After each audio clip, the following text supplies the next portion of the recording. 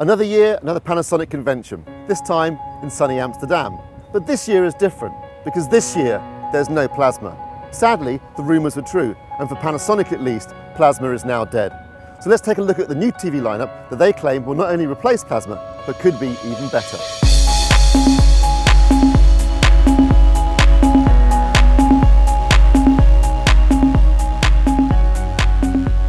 So I'm joined now by Craig Cunningham from Panasonic to talk about your new TV lineup for 2014. But before we do that, let's address the elephant in the room, Craig. This year, no plasma. Do you think that you've let down the enthusiast? No, we definitely haven't left down the enthusiast, and I think if anyone knows the enthusiast, it's us. And I think next year we're committed to bringing LEDs to the market, which will surpass plasma picture performance. I think we're showing how we're doing that in a number of ways here at this exhibition. So, no, we don't feel like we're letting anyone down. We're just moving things on. You know, we're going to the next level with panel technology. You made some fairly bold claims about LED, LCD TVs and how they can rival plasma, given how good the ZT65 was last year. I mean, it was the very apex of plasma technology. Do you honestly think you can do that with an LED LCD? And if you can, why didn't you do it before? Well, I think you're right. The ZT was the pinnacle of picture performance from us from a plasma, and we're really, really proud of that. And that's exactly why we're showing that model directly compared to our future generation of 4K LEDs, because that's the comparison that people really want to see. So, and why did we not do that before? Well, I mean, honestly speaking, we never really had to do it before. You know, I think we created a product for the enthusiast, the ZT, and we also created some fantastic LEDs as well. I mean, we've won many awards for our LEDs as well. It's just now without plasma, we're taking all of that technology and all of that knowledge from plasma and putting that into our LEDs. So we're trying to make an LED better than a plasma. We've never had to do that before. Obviously, the big news this year will be 4K, but what's the 1080p lineup going to be for 2014? Yeah, so in 2014 we have a very large lineup of 1080p as well. It's very, very important to us still. So you'll notice that we've changed the lettering, the random lettering that we used to assign to ranges, and we've gone with a much more easy to understand format. So we have all of the series will start with A, then you'll have the screen size, then you'll have the model Smart or 4K, which will be defined by the X, and then you have the series. So we have 4 going all the way up to 9. So yeah, 1080p, very, very important to us. The 4 series is the entry-level part of our range. That's non-smart Full HD LED. We then step up to the AS500. So this is smart, Wi-Fi built in. Okay, and then we go to the AS600. So AS600 is really important for us next year because that's where we introduce free time. So free time for us, so this is something new for our platform, and this is going to be our key go-to-market strategy for 2014. So free time gives you all of the great catch-up services, so BBC iPlayer, ITV Player, 4OD and Demand 5, and it gives you that on an industry-leading platform as well. So that's available through terrestrial, so Freeview, and also available through satellite. So we cover both within our range. We have satellite tuners and terrestrial tuners. We'll have that on 90% of our range for 2014. After the 6 series, we have the 650. So this is where we introduce 3D into the lineup. So again, the design over the 600. Active or passive 3D? That will be passive 3D. And there's a good design differentiation between the 600 and the 650 as well, because that's also important in the step-up story. Going up to the 740, so now you're getting towards the top end of the 1080 range. So here you'll see again the design difference between the 650 and 740 is significant. You're getting a camera built in, but now you're getting a satellite tuner and a terrestrial tuner. So here you can access free time via satellite or via terrestrial, Freeview. Then we go to the AS800, so there you really are at the very top end of our 2K range.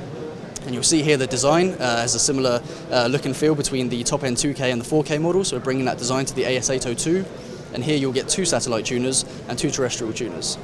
Then we go to the AX802, so this is our flagship 4K model for the first half of the year, available in 50-inch, 58 and 65. From the 4K model AX802 we go up to the AX900. So this is the model that we're really heroing as being our flagship in picture performance. This is the model that we're showing versus the ZT to show actually we're surpassing ZT picture performance with a 4K LED. And how are you doing that? Well, there's many different ways that we're doing it. I mean, the 2 areas that we've really had to focus on, one obviously is black level, the other 2 is the color reproduction. So you'll see with our Studio Master color system, we're been able to produce better colors on the LED than what we did on the plasma, so that's something we're really proud of. And with the full array of backlight technology, we're able to control the contrast ratios and provide contrast ratios which we think rival the ZT. But it's not all about black level and about color reproduction. There's many areas of picture quality as you're aware of. You know, we've improved on the noise factor from plasma to LED, the sharpness of the picture, and also you're getting a 4K image instead of plasma's 2K image. So there's many different improvements, which overall leads us to say AX900 will be better than the best plasma we've ever made. Okay, that's fighting talk where I come from, but using a full array LED backlight, I mean, that's an obvious way of improving the black levels, but it's generally not used because it's quite expensive to implement. What kind of price point are you looking at then with the top of the line TVs? Well, you know, I mean, we always make sure that our TVs are competitive. You know, and this TV will launch the second half of the year, so pricing for that is still really, really tentative. But you know, we'll make sure it's competitive and it stacks up within our range. I mean, yeah, it's an expensive way to get that kind of pitch performance, but you know, it's about giving a product for the enthusiast. You know, the ZT wasn't the cheapest TV on the market either, but it sold very well because of the pitch performance. The AX900 will be no different. And I'm glad to see all the TVs here are nice and flat, no curves going on. Any plans to start curving your TVs? No, what we are showing is curved OLED, curved both ways as we did at CES. So showing that we have the technology and we can do it. I think we're very much sitting on the fence at the moment to see what the uptake is going to be in the market. So it will be really interesting to see. You know, it has its pluses and its minuses. It's great and it's new to look at. Viewing angle restrictions there, maybe. So there's a lot of unanswered questions. It wasn't our key issue this year. It wasn't really what we needed to do. You know, it was all about replacing plasma, make a TV produce great picture performance before we start thinking about curving it. So that's really what we focused on. So you briefly mentioned OLED. Last year you were talking about your printing method. You were showing it at CES, but it seems to be missing in action this year. What's happened with OLED? Yeah, so we're still showing it here with the printing method, and except for now we're curving it, where we've never really shown that before, apart from CES. So it's still something that's kind of there. We're still working on it. You know, as soon as it's ready, we're going to be the ones bringing it to market. But you know, I don't think at the moment it's quite there. So we'll focus on 4K LED for the top of our range.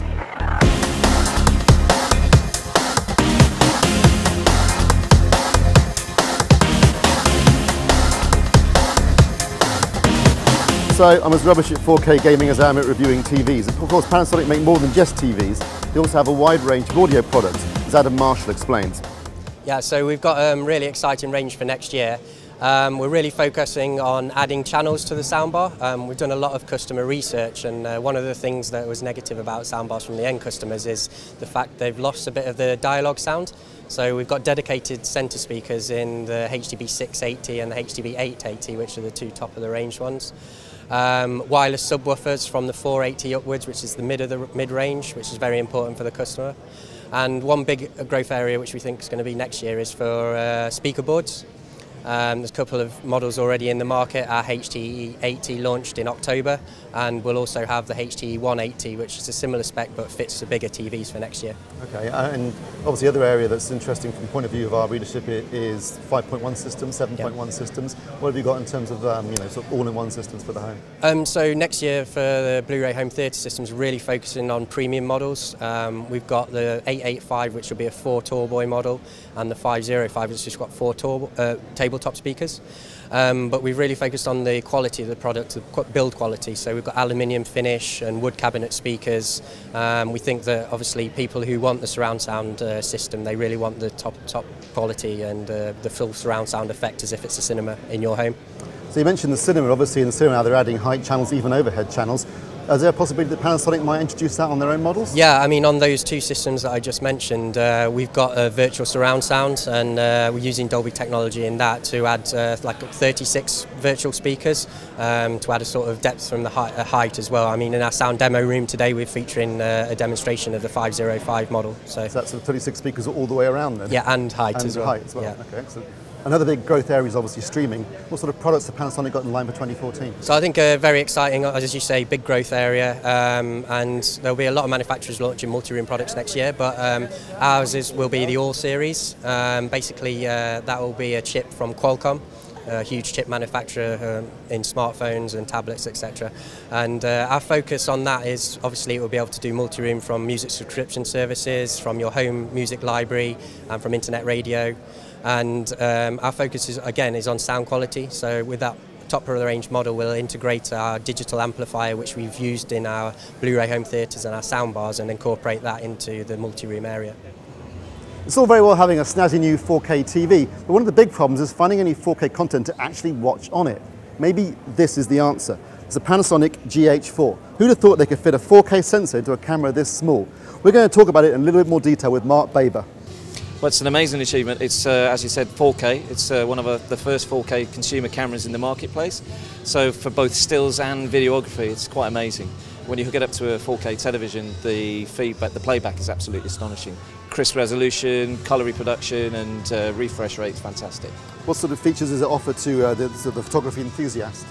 Oh, amazing amounts. Huge difference in the product from the GH3 is the autofocus system, so it's more accurate, a lot faster, so it reduces any warbling or hunting, so that's really key when you're obviously focusing on close-ups or portraits, landscapes, and that's applicable then also in video. So we've improved focus peaking, so that's now new on the GH4, which was missing on the GH3. So that can be able to pinpoint the fine detail that maybe you can't see with the naked eye. So that's a real key addition to especially video making. On top of that, magnesium body, splash-proof, dust-proof. It's an amazing outdoor camera as well as for use in the studio. So what are the specific video capabilities of the GH4? Well, the highest bit rate it can shoot at is Cinema 4K, so that's 24p at 100 megabits a second. So very, very fast transfer bit rate, but cine quality of resolution that you obviously through a 4K monitor or TV looks absolutely astonishing. But at the same time, all intra 200 megabits in full HD, and also 4K standard as well. So it's not just one level of 4K; it's also two, both cinema and standard 4K, and it goes right down to VGA as well. So it's 3 times faster than the GH3, and a lot faster than any of the previous GH models we've made as well. Well, that's it for another Panasonic convention. We're getting the TVs in for review as soon as we can, and we'll find out if they live up to Panasonic's claims. Until then, I'm Steve Withers, and thank you for watching.